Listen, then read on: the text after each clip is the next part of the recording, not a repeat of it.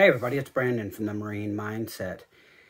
I have been thinking about what it means to be genuine and how to tell when you're being your real self, because I've had people comment on some of my posts and things when I say, be yourself, you're lovable as you are.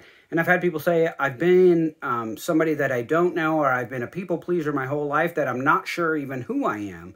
And one of the ways that I was thinking about today that you can tell if you're being genuine and real is if it doesn't require effort.